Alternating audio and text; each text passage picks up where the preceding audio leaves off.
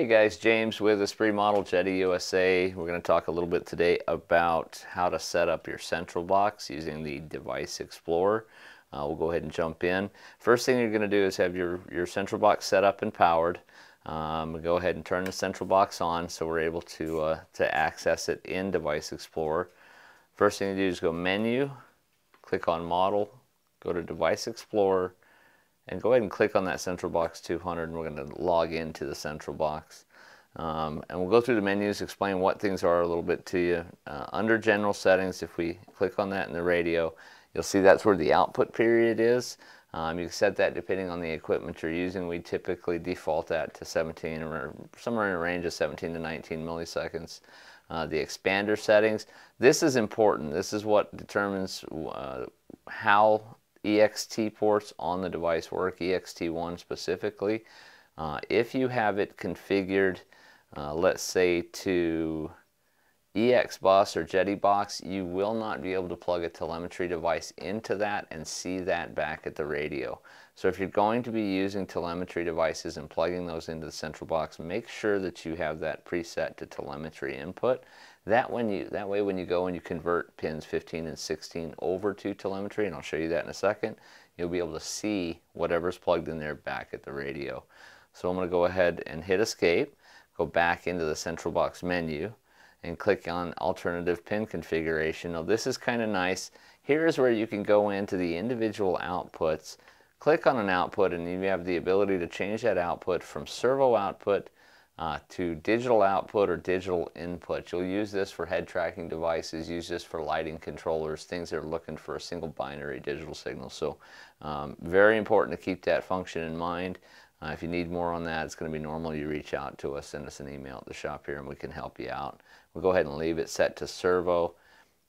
You'll also notice that it only runs pins 1 through 13 as standard change output. So you go servo, digital in, digital out. Pin 14 and pin 15, those are your convertible outputs. They can be set up to be servo output, telemetry input, and then you have those digital input and digital output, as well as being able to output EX bus. So if you were building a big scale helicopter, let's say, and you wanted to run a central box 200, a whole bunch of lights and gadgets, and still wanted to run EX bus to, let's say, your Spirit Pro flybarless controller, you could set either one of those outputs to EX bus, transmit EX bus specifically to that controller, and use the rest of the servo outputs for standard servo output duty, things like scale doors and scale gear and hatches and things of that sort. We'll go ahead and leave this set it back to telemetry input for the next guy to come along. Remember, 14 and 15 are both able to be set up that way for telemetry or servo or EX bus or digital. That's what you do under the alternate pin configuration menu. Servo Failsafe is just what it sounds like. Here's where you set up your Failsafe setup. You can enable or disable it. You can change the delay time. Now this delay time is how long it takes from losing signal to activating your failsafe settings. You can raise that. The radio defaults to 1.5. I found it's a really good amount of time. If you have a system or you're in a situation where your signal's going low and raising and going low, probably run that a little bit longer if you know that you're going to be in that situation. Sailplane in a contest way out of the field. But what you do to set up Failsafe is simple. You choose the output, you click on the mode, you can change the modes from hold to out or off to Failsafe. If you leave it on hold, it does just that. It stays in the last position entered. Out off pulls power and signal from that output. So if it's a servo, it'll flag or go to a relaxed position.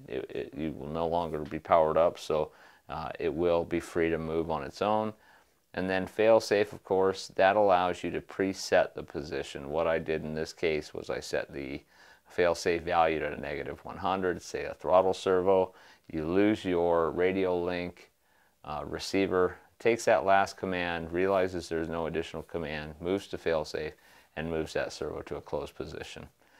Very simple to understand. Failsafe is found under the CB200 Failsafe menu. So go ahead and jump out of that. I went a little too far. Let's log back into the CB. Servo output mapping. Now this is just like what you've done in servo assignment under your standard setup menu under the model setup assignment. This though will allow you to, no matter what your servo assignment is in the radio, this will allow you to arrange the pins the way they fit best in the unit once it's built into the aircraft. So you can go in, if your servo assignment says that channel 1 is aileron, but channel 1 won't reach aileron in the physical configuration, you just reassign that to the best fitting pin that you can, making sure you match that here to what's physically plugged into the central box. And then you can make changes as you see fit, or add or subtract things as you need to. Last two things in the menu are kind of cool. One is telemetry. If you click on telemetry, it'll give you live telemetry of what's actually happening right there at that moment on the unit. We have 0 shorted outputs, temperature at 26°C, reading 7.4 volts on both pack 1 and pack 2, showing 0.05, 0.06 milliamps current, and 12 milliampere hours on one side, 15 mAh on the other. So that's your live telemetry. If you go into telemetry min-max, that actually records the minimum input and the maximum input from that session.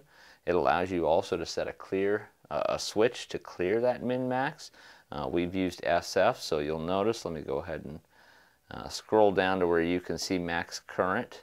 We'll go ahead and move the servos around a little bit and see if we can't get a little more draw out of the system.